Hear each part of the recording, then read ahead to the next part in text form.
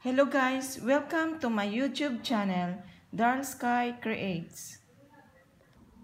Gusto ko lang ibahagi sa inyo ang tutorial kung paano mag-register online sa OASIS-OWWA or OFW Assistance Information System. Ito ay isang requirement sa mga OFW na uuwi sa Pilipinas. Paano nga ba mag-register? Punta lang tayo sa ating Google app. Then type oasis.owa.gov.ph. Then click search. So yan na guys, ito na yung logo. Then click register. Then ito na yung lalabas sa ating screen. Kailangan lang natin i-fill up yung mga details, lalo na yung may mga asterisk, yun po ay importante. So, we need to fill up those details. So, let's fill up the details. Surname or apelyido. Example, Vasquez.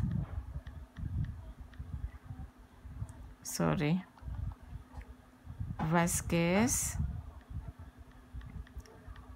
And then, given name or pangalan. Example, Maria.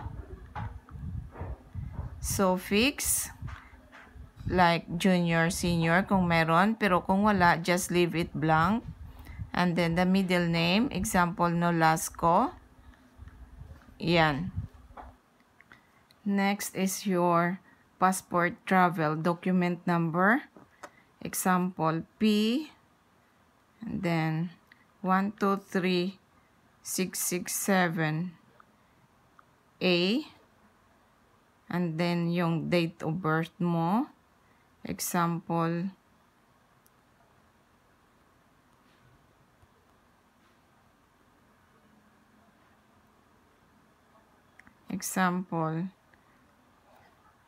yan, November. And then sex mo is, sulat ko female. And then, civil status is married.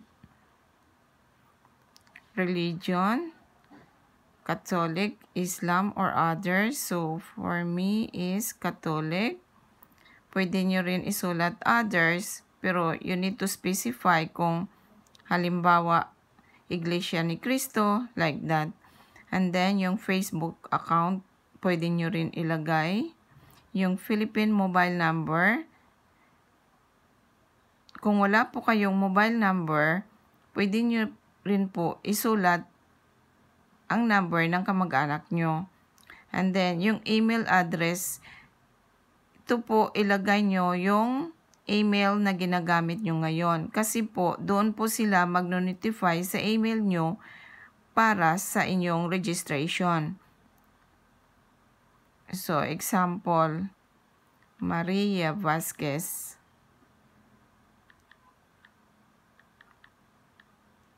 At gmail.com.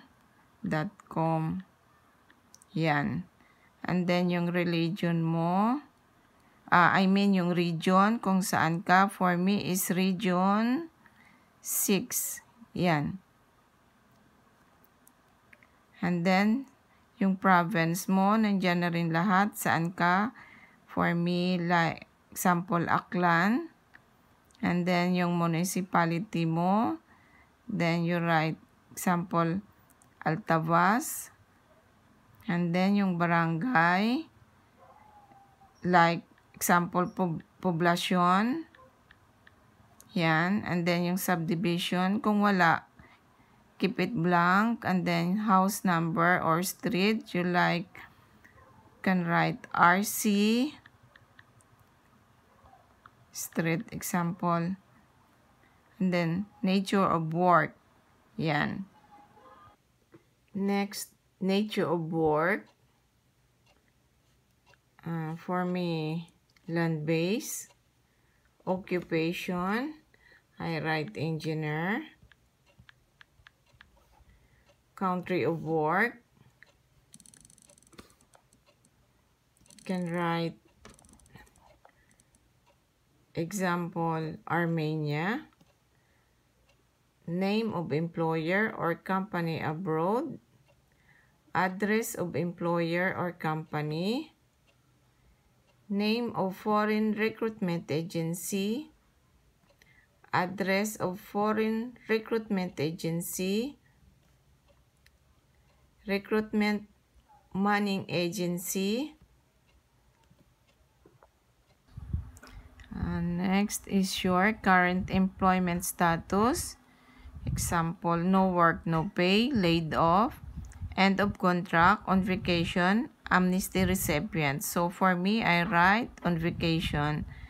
And then, yung contact person in case of emergency, isulat nyo po dito yung pangalan ng kamag-anak nyo kasi sila po yung kukontakin in case of emergency. And then, yung telephone number ng kamag-anak nyo. And then, kung ano yung relationship nyo doon sa kamag-anak nyo. Yun.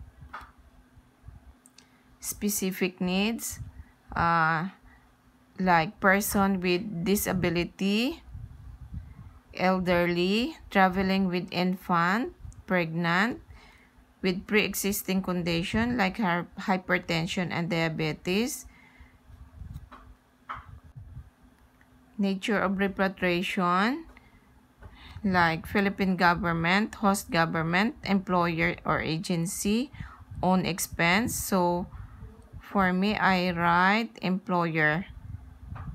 And then flight details, example, or flight number, example, PR,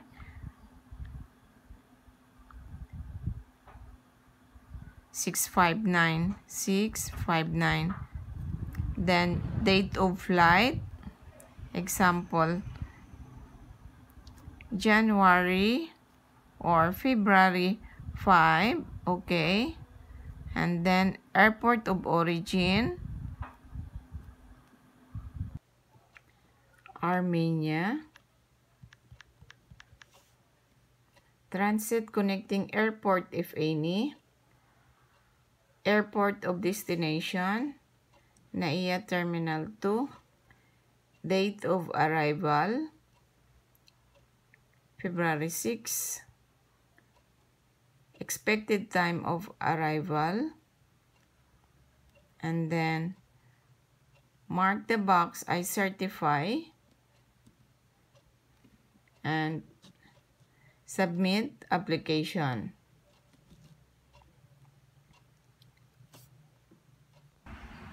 After na masubmit nyo ang application, a link will be sent to your email to notify that you have successfully registered to the OASIS. That's all guys. Sana makatulong to sa inyo ang tutorial na to. And please don't forget to like, share, subscribe, and click the bell all para updated kayo sa aking mga videos. Thank you for watching!